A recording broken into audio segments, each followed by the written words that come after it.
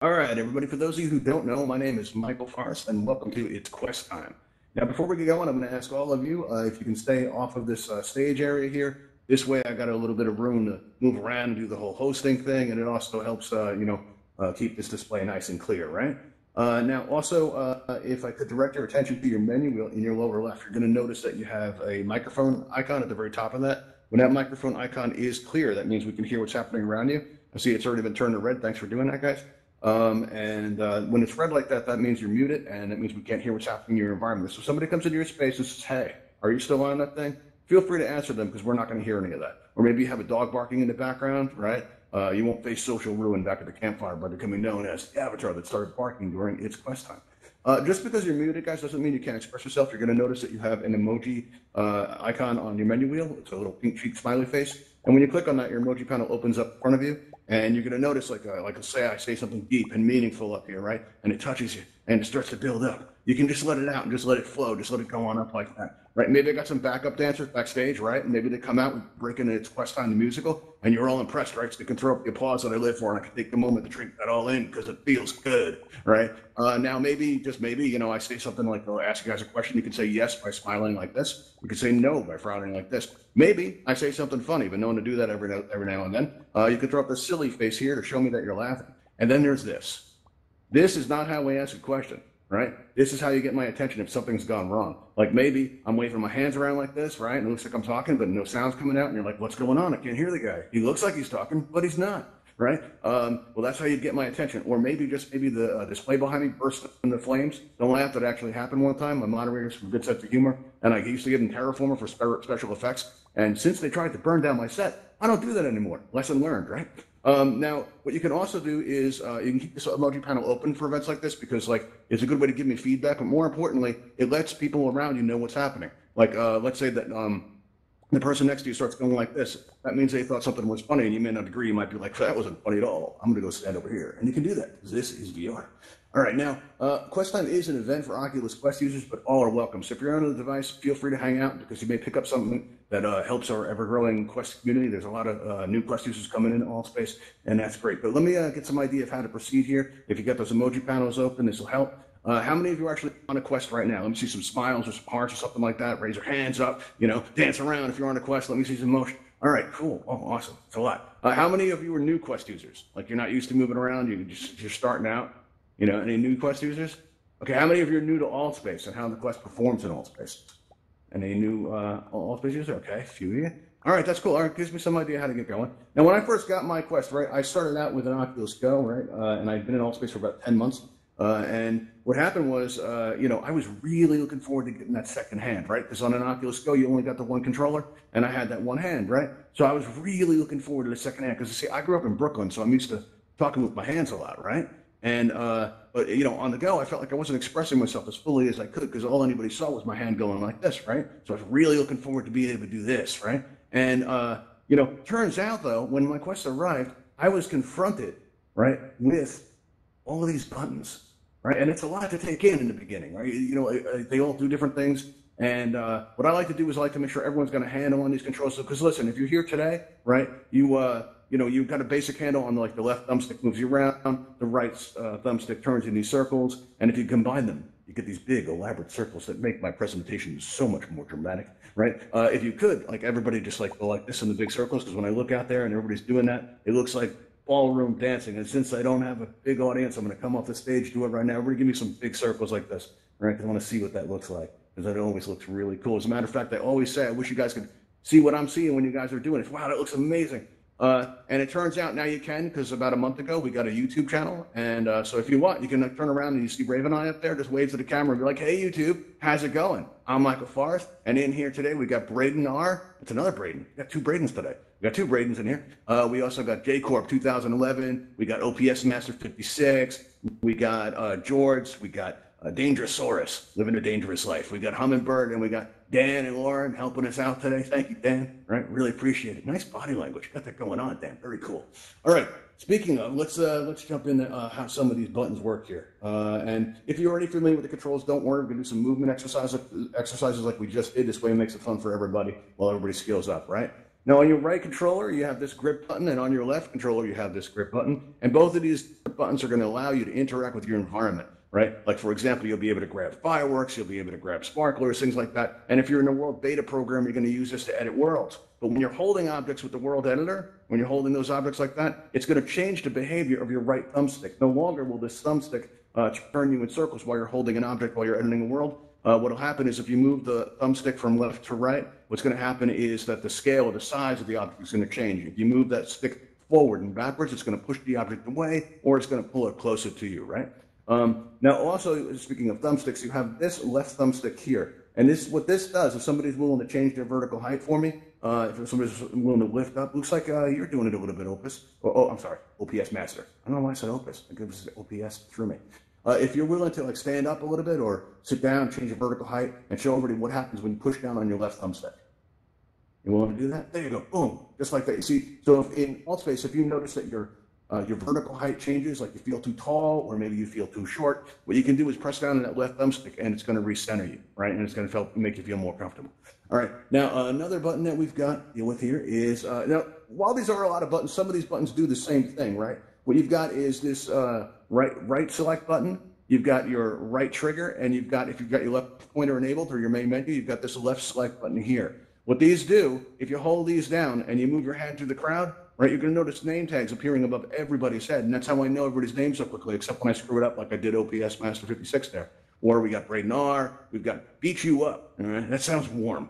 That sounds really warm, man. I am tired of winter, all right? Take me to the beach. Take me. All right, so anyway, let's see what else we got thrown off there thinking about the warmer weather, and I left my pointer up here. Oh no, doom. On your left controller, you're gonna have this flat button here, and this is cool because you know that big blue and white triangle button in your lower left? Everyone's always telling you to open that main menu, right? But when you're having a room scale experience and you walk out past your menus, right, it's always the time in Altspace when somebody says, you know, open your main menu, or you're looking around, you're like, where is this thing?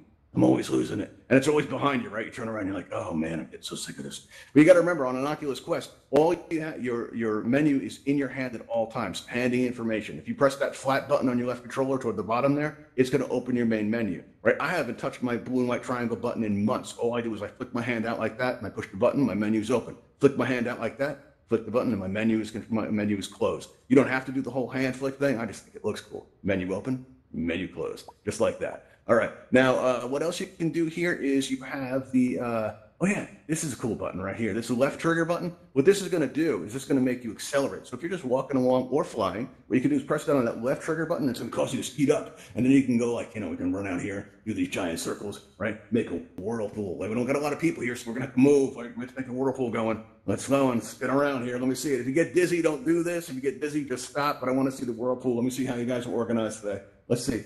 All right, small group are probably one of the most organized we've had. All right, that is a great formation. Look at that. Oh, that's avatars. Good work. That's amazing. All right, cool. Excellent. Well done. All right. So that's the accelerate button there. And let's see what else we have here. We have, let's see, you have, oh yeah, this is an important one. On both of your controllers, you have this teleport button here, and you have another one right here. They both work. And I'm hoping you're in a line dash teleport because it's a great transition. It feels like you're flinging yourself across the room. And if everybody joins me up against this wall here, right, what you can do is if you aim down at the ground and you hold down one of these teleport buttons, let's start out with the right controller, you're going to see a blue circle appear on the floor, right? And you can aim that across the room by that wall. And as soon as you let go, boom, you get thrown right across the room just like that, right? And now if you press it on your left controller, the left teleport button, and you aim across the room again, right, you can fling yourself right back to the other side. Boom, just like that. It's a great way to get around in Altspace. Actually, if you hold down both of these buttons at one time, right, and make an X with it, as soon as you let go, boom, boom. You do a little zigzag kind of a motion, just like that. It's really neat. You could also do the Altspace moonwalk, all right? The way you do this is you walk up to the stage here, and you start going backwards. If you want to get fancy, you can squeeze your left accelerator button, but you can keep teleporting back to the same point. just like this, and you're doing the Altspace moonwalk. It's pretty cool, and hop right on the stage just like that. And you get comfortable with this movement after a while. Like one time when I first started messing around with this stuff, I was at the Universe, and back then it was held in this really large world. So when the event was over, I went to explore it. I walked up to the edge, right? And what happened was I started to fall, right? And I'm like, oh no, I'm falling, right? And I turn around and I notice that there's a cliff, right? As I'm falling, and in midair, while I'm falling at great speed, just before my avatar respawned, I reached out, I pressed the button on my controller, and boom, I was thrown onto the cliff, just like that. And I knew in that moment that I was getting used to the controls finally. It can take a few days to about a week or so to get used to it, but there's going to come a time where even though you still feel the plastic in your hands, you're going to, basically feel like these are actually your hands. You won't think about what buttons you're pressing, just like if I say, hey guys, look out that window there, right? Which I'm going to do at the end of the show when I press that big red button, like everybody, look at this big red button, right? The way I'm pointing like this, I'm not thinking about how to do it. I just do it. And you'll get to that point too, using these gestures. And the way you do this, if you hold down your third finger, your middle finger there, right, you'll notice that you're pointing, right? If you do it on your other controller, right, now you're pointing there. Now I'm touching my fingers together, kind of twiddling my fingers because, like, I don't know if it's going to work here. All right, let's see, go like that. And if you see somebody doing something you like in Altspace with these gestures, like if you squeeze your trigger fingers, right, now you got 2 thumbs up, right? Maybe I'm not doing a great job today. Give me 2 thumbs down. Maybe you don't know yet. Maybe you're going to give me both of them. During one of the first quest times, we saw somebody doing this, right? That's pretty cool. If you touch your buttons or your thumbsticks without pressing down, your thumbs will go down. You can kind of combine this into a cool dance move, right? Like that. Show me your moves, like that, right? Or maybe you can just rage out and be like, no, right? Do all that kind of thing, right? And basically, during one of the first quest times, somebody came up the stage and they did this, right? Like a bird. That's pretty cool. So basically, if somebody does something that you like, copy them, mirror their movements. It's the best way to pick this stuff up. All right, and all right, let's see. I left my pointer on the other side. That's unusual. All right, now there's another button you need to be aware of, and don't push this now because if you do, I'm going to feel it. I'm going to feel it down deep, right? That's the flat button on your right controller. Now, this is how I leave Altspace. It's like kind of an eject button, right? Like if somebody comes in and says, hey, dinner's ready, right? I go, okay, guys, got to go. Press that flat button, and I just press quit. And as soon as I get a chance, if you're dancing around the Universe and you press that button by accident, you'll see a resume option, and it'll bring you right back into Altspace. It's a great option in case you press that button on accident. But it's also pretty good to know in case things go wrong, right? Like maybe you're turning your head, right, and the whole world moves with you. This can make you feel dizzy. This can make you feel kind of sick, right? So you're going to want to be able to leave Altspace in a hurry. That's the best way out. Just press that eject button, and you'll be out of there. Now, there's going to be times where this doesn't work, where you're going to see black, all around the edges of your screen, and you look over, and there's a black void out there, and you're like, oh no, something's horribly wrong. And you look straight ahead, and you see all your friends are frozen like this, right? Something's gone, something's happening, right? So what you're going to want to do in this case is you're going to want to, restart your headset. And the best way to do this is, listen, a lot of people will restart their headset by taking the device off. And if your device isn't in the charge cycle, it won't light up to indicate that it's charging. And if you're like me, you might think your device is broken. And ever since then, I learned how to do this. The way I do it myself is while I'm still wearing the headset, I keep it on, right? To restart my device, I make sure I'm wearing it. And what I do is I hold my index finger up against the side, and I feel for that button right there, raise that button, and then I take my other finger and I squeeze them together on the sides of my device, and that squeezes the button in, right? And when it happens, after about 4 seconds, the device is going to, turn off. In Altspace, it's going to look like I'm concentrating, right? I'm deep in concentration there, concentrating so hard that my avatar disappears, and I get plunged into the darkness. And after about 10 seconds or so, I start thinking, why did Oculus make it take so long?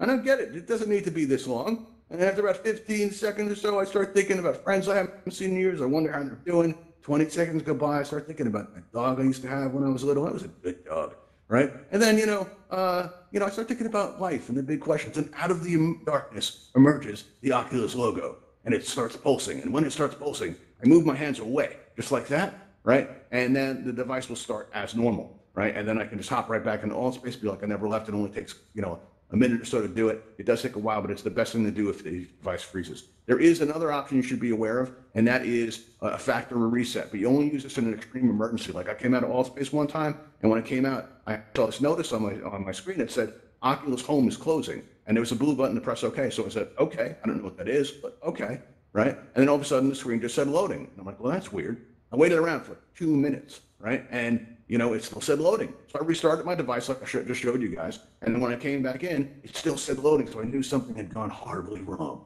right? And what I did was I asked my good friend Google about it.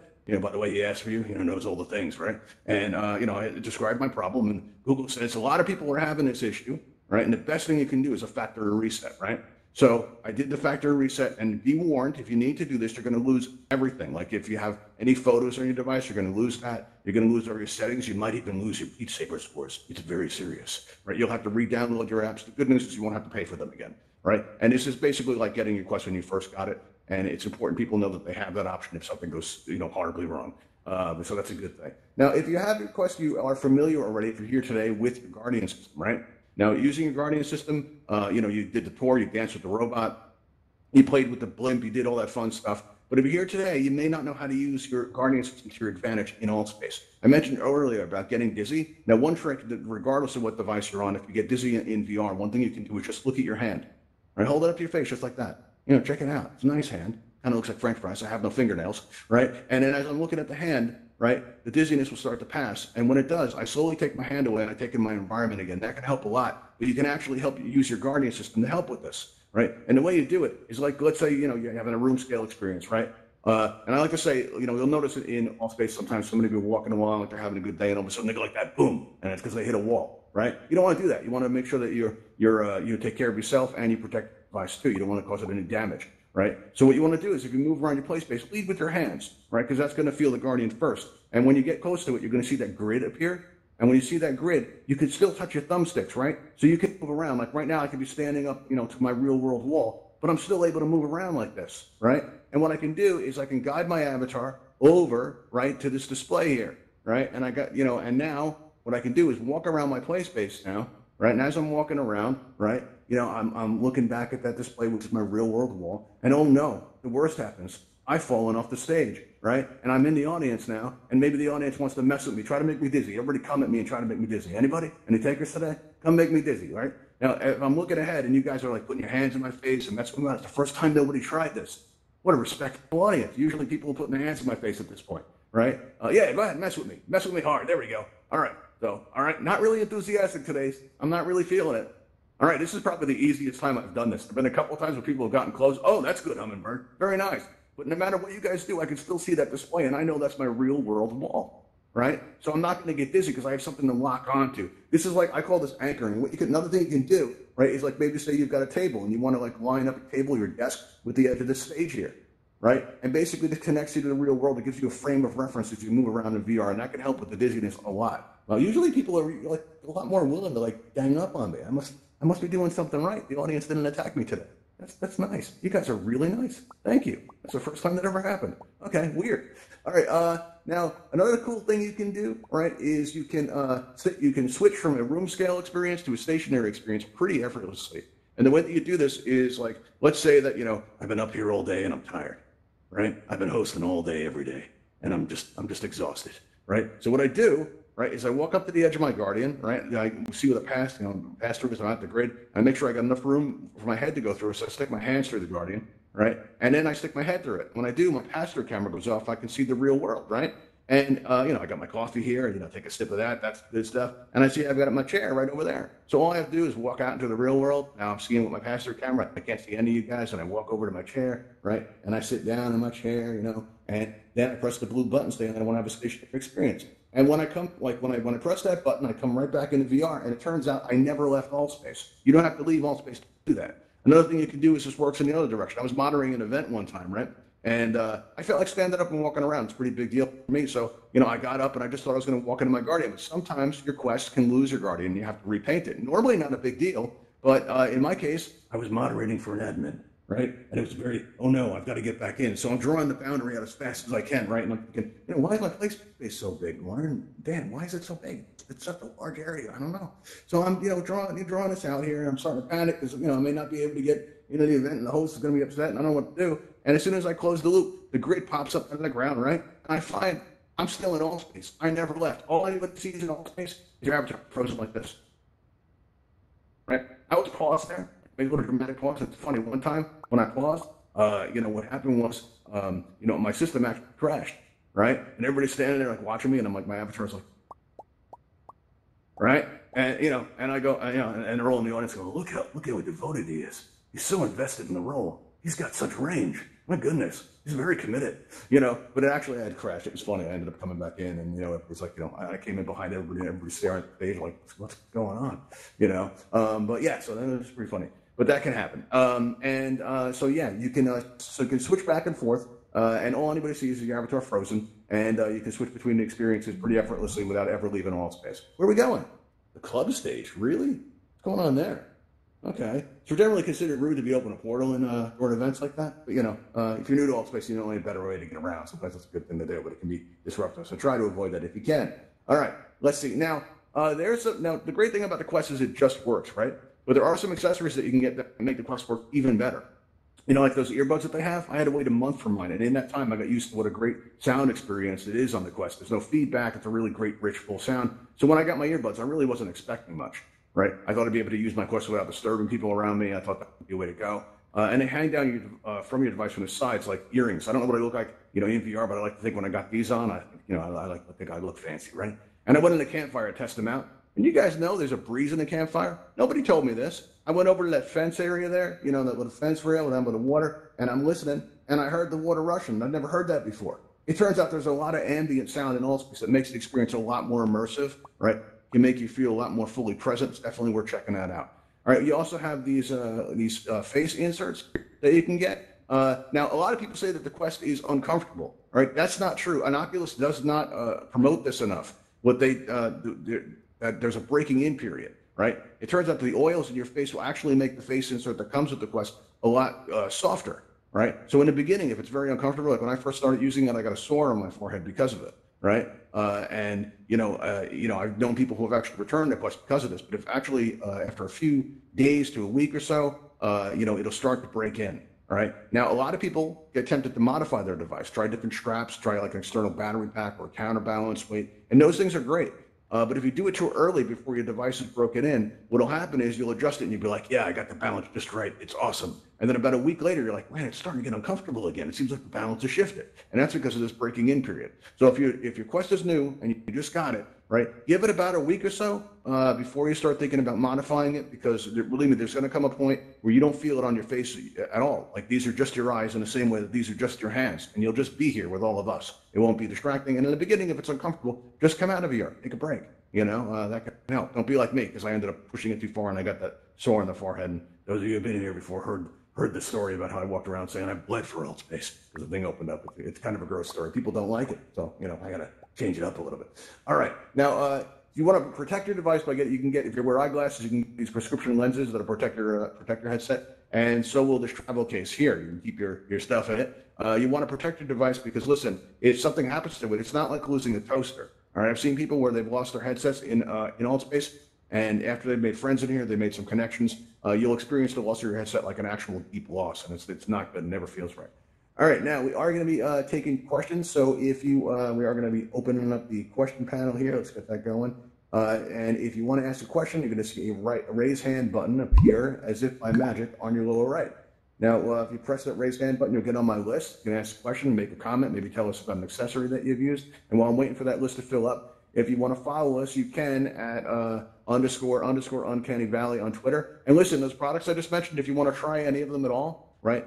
If you go to altvr.com, you're going to see up in the upper left there, it says channels, and you'll see a list of all the Altspace event channels. You'll see Ravenhall events toward the very bottom of the list. All right. And if you press on that, you can take it to our event channel. There's a join Discord button where you can, hang out with us, help us put on events like this if you like. And there's also, the most important, there's all the products listed on the left side that I just mentioned. So if you want to try any of those, the links are right there. And also there's the most important button on the internet, subscribe button. Right? And if you press that, it lets Altspace know that you enjoy our content. And plus we don't get paid to do this, so it makes us feel good whenever that number goes up. All right, let's see. We have anybody on the list here? We're taking your questions here. We got Boother. Boother, what's up? You got a question, comment, or anything like that? Yeah, you're on the air. Just because you were talking about accessories and stuff, and there's one thing that I do with my Quest that I realized a lot of people don't know is possible. So what's that? If you have an Oculus Quest and you also happen to have a PC that has an AMD graphics card, there's a feature right in the graphics card's driver that lets you wirelessly stream all the PC VR content to the Quest. And that enables you to wirelessly use PC VR, which works a lot better than all the other stuff like wait a minute, wait just a minute. Are you telling me you got it to work wirelessly without the Oculus Link cable? Yeah. Come here. Yes. I want you on camera. Get up on front of the stage. Explain to everybody how to do this. This is awesome. without an Oculus Link, you actually streamed it, you connected it wirelessly. Exactly. Yeah. Like there are actually there are several solutions that do this, but they all were I don't know, they had like latency, and it really wasn't really enjoyable. So what I did, I got an AMD graphics card, and Yes. in the Radeon driver, like right in the driver of the graphics card itself, there's a tab that is called VR streaming. Okay. And you enable that, and then there's a little application that you have to install on the Quest, and then it connects wirelessly to the PC. Actually, I'm using it right now. Like, I'm not using awesome. Altspace on the Quest. This is Altspace on the PC, because on the Quest, sometimes I had issues when there were, like, videos shown on the monitor and stuff. Sometimes it worked, sometimes it didn't. And on PC VR, it worked a lot better. But I hate the cable. Like, I really can't enjoy VR with the cable. Yeah, it's distracting, and you feel like you can yank place. it and knock the And computer now over. I have, like, best of both worlds. I can, like, use all the PC VR apps, and yet be completely wireless, room scale with my Quest. That's awesome. You know what? We need. And you know what? Because it sounds kind of nobody advanced. talks about that. That's a really awesome. I don't know. Is there any way you can write up like a how-to thing and maybe give it to us and we can put it up on our Discord channel? Because it sounds kind of complicated, but it'd be nice to be able to give these tips out. It's something I'd love to try. It sounds awesome. That's a great tip. No problem. Like, cool. Okay, I see. Your Discord is like right on the stage. So yeah, it's right over here. It's right over here. And also, if you go to our event channel, we have a join Discord button. Google it. It's called AMD Relive, like RELIVE. Relive. Okay. And I think that a lot of people don't know it because AMD is like, they think of it as a feature like for enterprise VR, like companies that want to do something, and their target are not so much like gamers or regular people, but it still it works with virtually any AMD graphics card. We install the new graphics driver, the Radeon, how do they call it, Adrenal driver, and it's like right there, and it's amazing. It has virtually no latency. Like, I don't feel any difference if I connect it with a cable or if I use it wirelessly. But wirelessly is just so much better, and you have so much I would more think options. it would be. That's fantastic. Like, I still like when I play like Beat Saber or any other games, I still play them on the Quest because they're there. But you have so much more variety on like Steam VR and stuff if you can like use a PC. And so I wanted to share that because people don't have great to know information. that, and it's Thank really you for good. that. It's really good. That is awesome. I love that. That is. I got to read up on this. That's really cool. All right. So listen, if I didn't take any of your questions because we're a little over on time, don't feel bad because usually we end our events by going to Ravenhall Flight Academy. Today's no different, and we're going to end up by pressing this big red button. This is new. This is something that we're doing. And when I press this button, what's going to happen is, the talent ship's going to fly down the street. It's going to fly up over those trees, and it's going to come down in the backyard there, and it's going to take us all to the Ravenhall Flight Academy so we can lead in style, right? We'll teach you how to fly that way. All right, I'm going to press the button now. You guys watch what happens. Look out that window. Ravenhall Talon aircraft en route to your position. All right, there it goes. All right, everybody, let's head on out there and meet it to carry us off to the Ravenhall Flight Academy. Let's get some music. We'll do our moves as we go out. And if you learn anything today, please share it with everybody you come in contact with. So if somebody's like stuck on the ground and they're like, "Hey, I'm on the Quest, help me out," tell them to press down that left thumbstick and help them out. That'll work. It'll work out great. All right, here it is, coming down. Awesome. Talon aircraft is now boarding outside for transport to the Ravenhall Flight Academy. Please exit the building and step into the blue light. Thank you. All right, everybody, thanks for coming. You've been a great audience. Hopefully I'll see you at the Academy. If you have any questions or comments or want to learn how to fly. Check you later, and I'll see you next time.